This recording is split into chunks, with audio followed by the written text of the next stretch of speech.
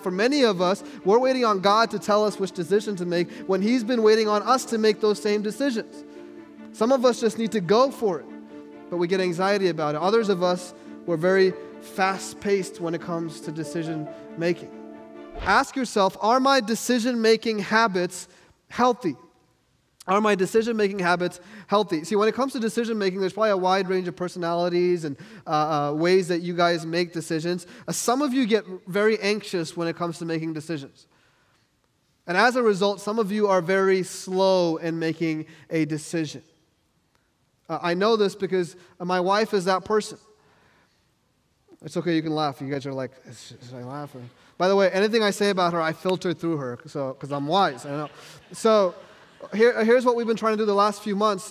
We've been trying to buy a bed for our toddler who's kind of growing out of her crib, and she needs a bed. And we've been trying to buy this bed for like 3 months now.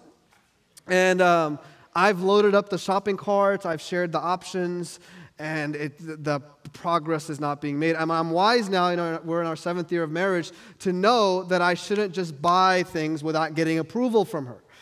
And here's why I know that, because if I do, I'm going to end up doing a lot of returns later on. But we get anxious about decision making. What if I don't like it later? Or what if I outgrow the color or the style or whatever it is, and we get some anxiety around the decisions that we make. Like, what if it doesn't work out? There are others of us who make decisions way too fast, and I fall into this group more than the other group. You wake up and you want to make decisions. You're fast-paced. You don't have time to waste on considerations. You got to be more efficient. More decisions need to be made so you can make more moves. And so you'll jump on the latest trend or movement because you have a hard time waiting and really valuing the process of discerning. This is also true when it comes to our spiritual lives. The way that we make decisions affects us spiritually as well. So for the first group that I said, that they have a hard time making a decision, you guys have probably heard the story of the drowning man. And here's how the story goes. There's a flood that happens, and this man is drowning, and the water is all the way up to his rooftop, and he's holding onto the rooftop, and he's praying to God, God, help me. And then someone comes in a rowboat and says, hey, get on the rowboat, and I'll save you. And he says, no, I'm good. I'm waiting on God to save me. And so the rowboat leaves, and you guys know the story. And then someone comes in a motorboat and says, hey, get on the boat, and I'll save you. And he says, no, I'm believing that God is going to save me. He ignores that. And then a helicopter comes. And they lower the rope, and they say, grab onto this rope. You only have a few minutes left. And he says, no, God's going to do something better than this. I'm waiting on Him. And what happens is that the man drowns and he dies. And then he goes to heaven. And then he asks God, God, I was waiting on you. I've been praying, and you never gave me an answer. And God says, I gave you 3 answers. See, this is how many of us are when it comes to our spiritual life and when it comes to decision making and the habits that we have. For many of us, we're waiting on God to tell us which decision to make when He's been waiting on us to make those same decisions. Some of us just need to go for it, but we get anxiety about it. Others of us, we're very fast-paced when it comes to decision making. And we think we're wiser and more discerning than we actually are.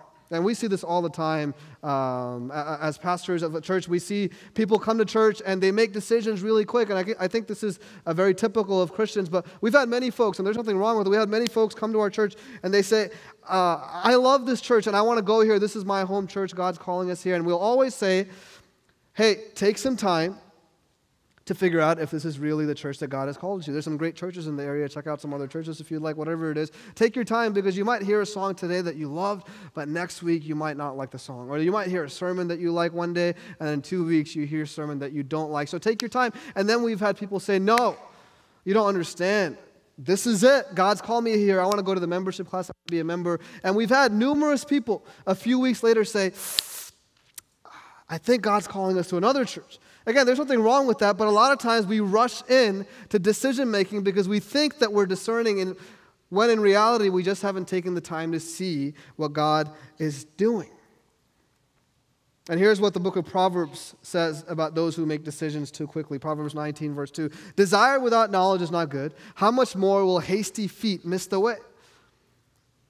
So decision-making, when it comes to being too fast, might make you miss some things.